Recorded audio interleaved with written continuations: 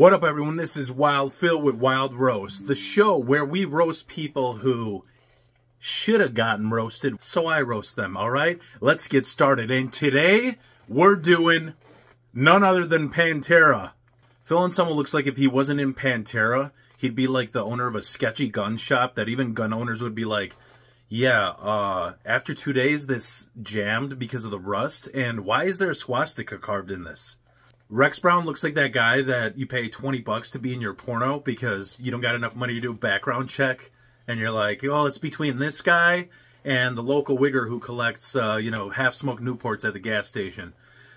I guess we'll have this Rex Brown guy. Dimebag. Dimebag's guitar playing is so fucking boring. I'm not even joking. I used to think that he made the Power Rangers theme song. But then again, let's not give Ron Wasserman a bad name. Go, go, Power Rangers!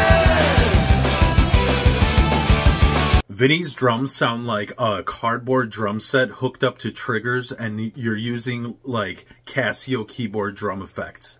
What can I say about the Abbott brothers that hasn't been said? They both look like the brothers of Guy Fieri who didn't get famous, so they, like, switch off driving Guy's tour bus in between diabetic shots, and they love getting paid in hamburgers. I used to think modern country music was all about desperate rednecks selling out and writing poppy music to get ahead. And then I saw Pantera's first hair metal video. I've got my eyes on you. I'm gonna love you black and blue.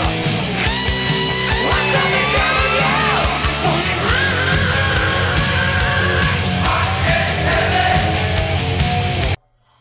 Yeah. I wonder how that went about. Phil was like, that glam rock is what's cool these days. Oh, it's not cool anymore? Let's be like Metallica. I wish with the Pantera reunion, I at least wish they would, like, own up to their views, you know? If you're gonna reunite, call yourselves Clantera, re-release Proud Boys from Hell, and maybe even Vulgar Display of White Power. You know what? It is impossible to do a Pantera roast without referencing Panera Bread to all you cheesy fans. No pun intended. What the fuck are you doing? Alright, let's try. Well, you know what? I love Dimebag's last performance because you know what? He started off as sourdough bread, and within a few pops, he quickly turned into bruschetta or focaccia bread. He looked delicious. You know, a lot of people bitch about Dimebag's Confederate flag guitar, and I think that the best way to compromise is to stop bitching. But you should replace the flag with a white flag because you guys did lose the war. I love it when metal bands do some Nazi shit that they're definitely busted for and hearing the excuses. It's like listening to an 8th grader. Because, like, when Phil did that whole Zeke Heil thing, he's like, no, I didn't do it, no. Well, then what did you do? Oh, I was just like, oh, look, a mosquito, oh, look, a UFO. Oh, look, a mosquito, oh, look, a UFO. What are you guys thinking? You used to have a guy that had a red beard, the most popular color for a crosshair, and camo pants, which you're trying to hide your legs in the bushes, and then you replace him with a guy who has a literal bullseye on his guitar.